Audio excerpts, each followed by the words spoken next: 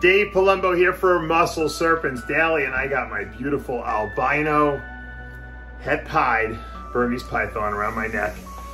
And unfortunately, I don't know how much longer I'm gonna have her for. Now they changed these crazy laws down here in Florida, and the berms are gonna be illegal. Look how beautiful this girl is. Look at this pattern on this girl. You can see the het pied definitely changes the pattern. She's not a typical looking albino for sure. And she's nice and big, and she might even have some eggs in her. Been breeding her this year, and she's awesome. I love this snake. Oh, do it. My heart broken that I have to get rid of these snakes. I don't even know how to describe it. I mean, you have like one of your favorite projects of all time, and you can't even keep those snakes. It's heartbreaking.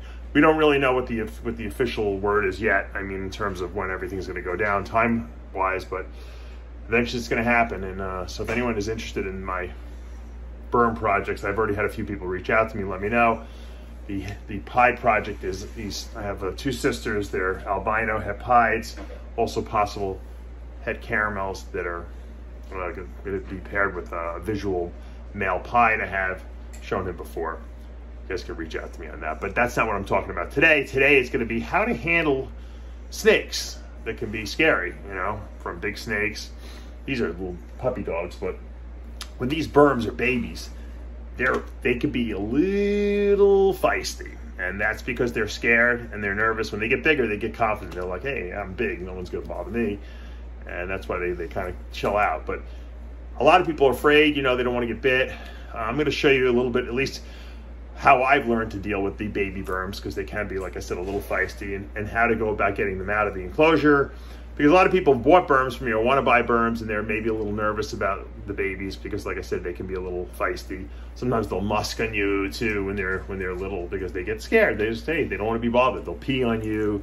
So I'm going to show you how I get them out of the enclosure and how you kind of can tame them down. And I know a lot of people have been wondering that, and I've gotten a few questions over the last, couple weeks about that. So we're going to take a look at that, and then we're going to see if we have any clutches that were laid here in Palumbo's Pythons and Boas snake room. I know a lot of ball pythons are laying on their back, and you never know what eggs might be there. So let's check it out. All right, guys, I'm here. I took out one of my tubs of one of my Burmese pythons from 2020. Still, I would consider still a hatchling. I don't feed my baby berms a lot of food because I don't want them to get huge, because then it's hard to ship them. At least not the ones that I'm keeping. So this is my green granite, okay? Whenever you pull a tub out, okay, and you want to handle a baby berm, because they can be feisty and because once again they're scared, you don't want to just reach right in and grab them, because that's the first thing. They're gonna flee. They're gonna want to flee. They're gonna want to get away. They're gonna want to musk you. They're gonna want to pee on you. They're gonna snap at you and bite, and that's usually, that's a protective mechanism that they're born with, So in the nature, they're not going to get eaten, okay? But we're not trying to eat these snakes. So what I do is I do the paper towel trick. Now, if you're really nervous, you can get a glove, something like this. You can buy these on Amazon or reptilebasics.com. You can put a glove on so you don't get bit if you don't. These things are great. They get the little metal spike. These things, they can bite the heck out of this, even a big snake, and it's not gonna hurt. If you want to be a little more daring, you don't even need to use that. I find that they enjoy feeling your skin touching theirs. It makes them feel comfortable if you do it the right way. I do the paper towel trick. So I take a paper towel and I put it over the top of them. I lay it over the top of them. Now, what they can't see usually calms them down, because when they see you reach in with your hand, they're gonna get nervous. So if you cover them up and you lift them up with the paper towel, they tend to be a little bit more laid back. Now, I have this snake here, you can see. She's a little nervous because I'm holding her, okay? And she was just in a nice, comfortable container, so she's gonna try to flee. I got her in the paper towel and got her covered up, and she's just gonna get used to feeling my hands now. That's the key. You wanna get her used to feeling your skin on her skin. And look, she's trying to bury herself, she's trying to get away. She wants to hide. That's normal for a snake, a little baby snake, because she's afraid that she's going to be eaten. And remember, I don't handle these every day, so they're not like, these are not tamed down yet. Okay, per se, I handle them once a week, maybe to clean them, and obviously I feed them once a week. But As you can see, I'm not moving fast, I'm moving very slow. I'm just letting her feel my skin, touching her skin. I'm trying to let her do what she wants. Sometimes they can get a little frisky and try to start moving a little too fast, and that's when sometimes you can get musked, or they can try to start biting if they feel like you're restraining them. So you don't want to hold them too tight. That's not gonna like. Then they're gonna turn on you and they're gonna try to bite you sometimes. See, now, once again, this is a snake that there's just as, you know, frenetic and crazy as every little hatchling that, you know, that's produced. Very few hatchlings are easy to hold. Even right out of the egg, they wanna get away.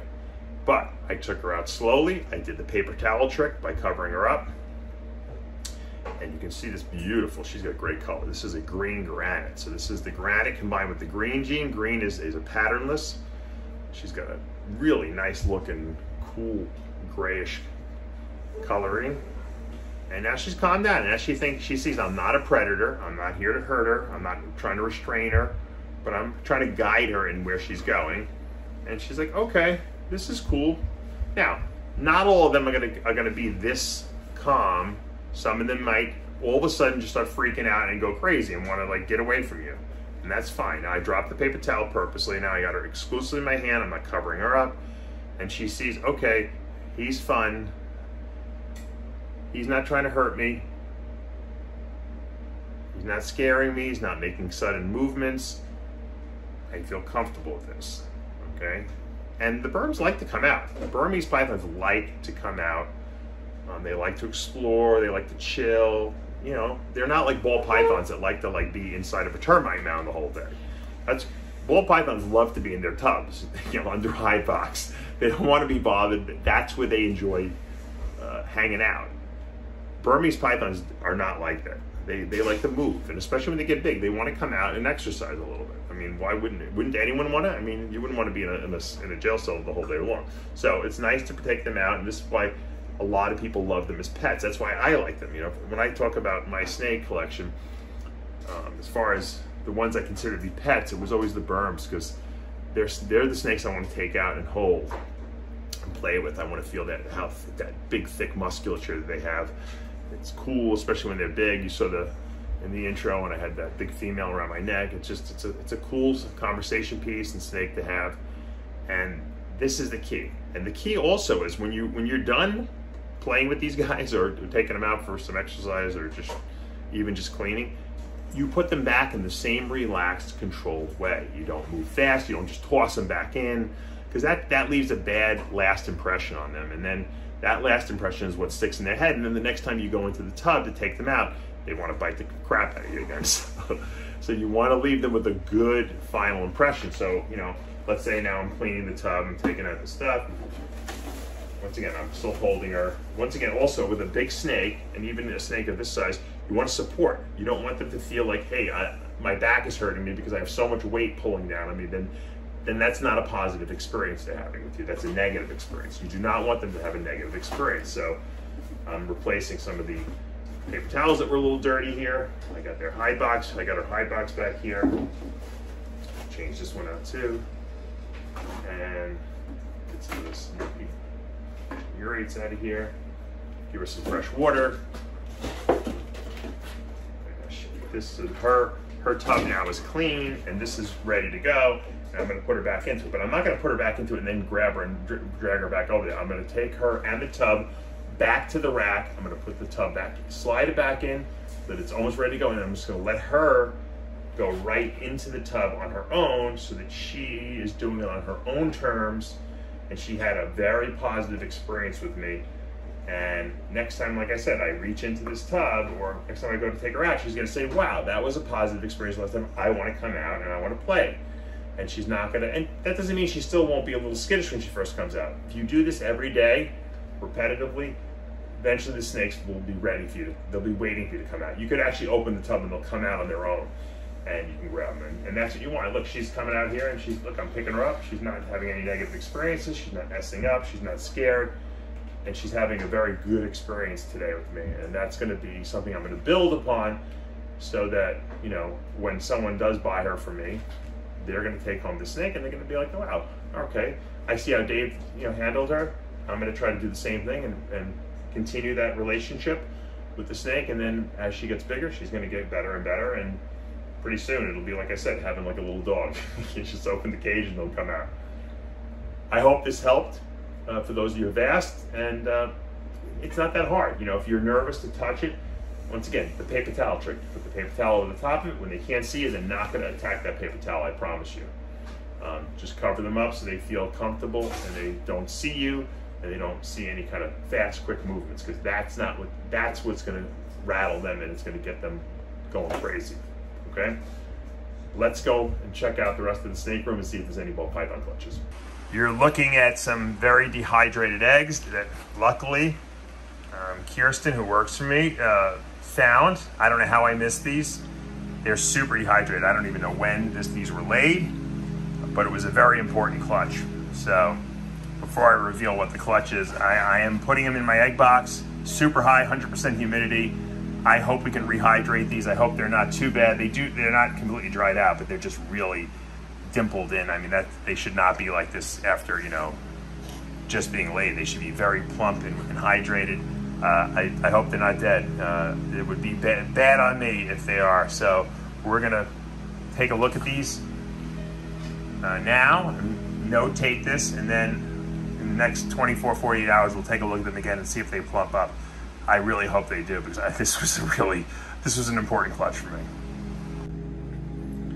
All right, so this is the clutch. I just opened the incubator up, and I have left them in there for a couple days. And you know, and I don't know if I don't think these eggs are gonna make it. These are really dried out still, even though they've been in this with the sponges and the wetness and everything like that. I just don't think that they're absorbing enough moisture. I think maybe it was already too late. This one looks like maybe it might make it. These three look like they're ready to turn to mold. You know what? It was bad on me. I missed the clutch somehow. I don't know how this female laid without me seeing it, but I don't know, maybe the eggs were not going to be good anyway. It's weird that, you know, they wouldn't be fine for a day or so under the female. Once again, it could have been that, you know, they were not good to begin with, but the fact that they were all dimpled in like this just goes to show you that they did actually dehydrate. And the fact that I'm seeing some little flies in here, probably not a good sign. Once again, I'm going to keep them in the incubator. We'll see how they do over the next couple of days, but I'm not really expecting very much from this clutch. Here's a beautiful albino female that I bred to an albino pied. So we're gonna get albinos that are het pied, 100%. So everything will be albino and everything will be 100% het pied.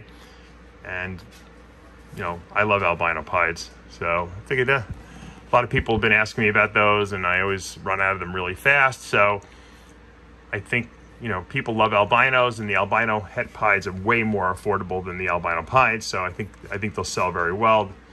I was shocked that this female actually went. I actually had a mail-in with her like about a week or two ago. I thought she wasn't even gravid. She's so small, and she really didn't eat very much. You never could tell though.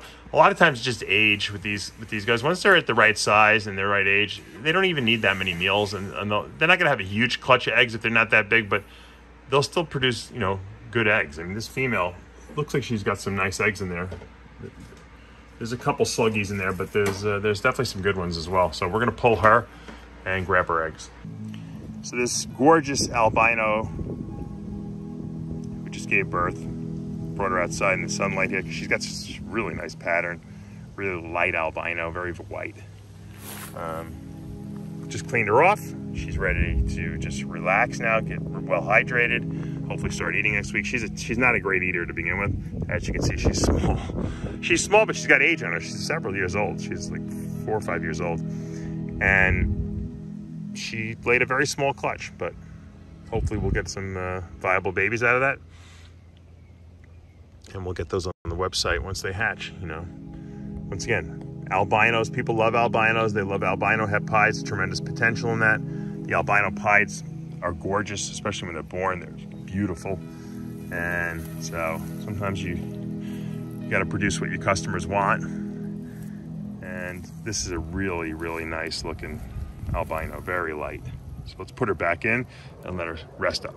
Small clutch as I thought. We have 2 sluggers. These potentially might be slugs. I'm gonna take can of these things, see what they look like. These two look, this one looks good, and this one's a small one, but it looks like it might be good as well.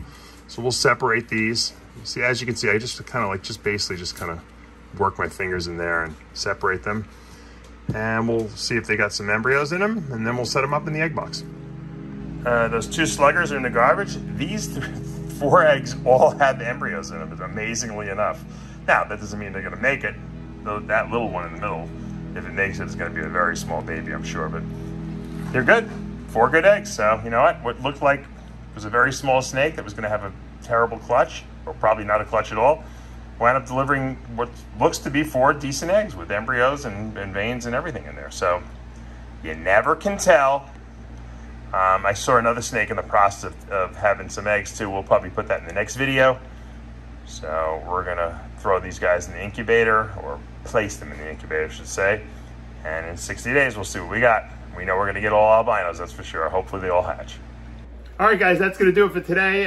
Hopefully you guys have a great weekend planned. Hopefully you liked today's video on how to handle Burmese pythons. And you know, one of the things that we didn't talk about is how to handle these big guys. You know, the best thing you can do is when you take out a big snake, you don't want them to think that there's any kind of food or feeding being done, because if there is, they're gonna grab whatever they can grab, you know? And especially if there is a smell of rodent in the room, that's not good either. So, you know, we talk about hook training and stuff like that, and the key is, you know, I take a hook and I just kind of rub them a little bit with it. I'll usually grab the hook and I'll drag the rear part of their body. And the great thing is about a big snake like this, you can grab the rear part of their body, and that's not gonna really affect the head too much. I wouldn't just go reach in and grab the head, you know? Even if you know the snake really well, like I know this snake, and the snake's not gonna bite me, but I don't know, you know, maybe it's in a bad mood, or it's gonna go into shed, or you never know. So you always pull it out with the hook first. You can tell the temperament. If it's not essing up and it's kind of just chilling in, like, all right, pull me out. Burms like to blow air, and that's normal. That's not necessarily nasty behavior, but if they don't want to be bothered, they'll let you know, they'll S up, and they'll try to get away from you. Once you get them out though, you can tell that they're doing pretty good. If you're nervous, you know, you put a glove on until you get them out, until you really know your snake. Mine are at the stage right now where they're just, like I said, they're like big dogs. They're like bull mastiffs that are just want to be played with, and they never want to go back in. This girl will be happy if she never goes back into her enclosure, you know. She just wants to stay out here all the time, and I wish I could keep her out here all the time. She's great. But once again, if you guys are interested in any of my Burmese Python projects, the Pied Project or my Hypo Granite Double Head Albino Greens, I got that breeding pair. Female just laid a bunch of eggs this year, 19 of them. And she'll go next year probably too, as long as you feed her. She goes every 3 years in a row. So reach out to me. Once again, have a great weekend. You guys know what to do. Hit that subscribe button, turn on your notifications, hit the like button. I'll see you back Monday morning.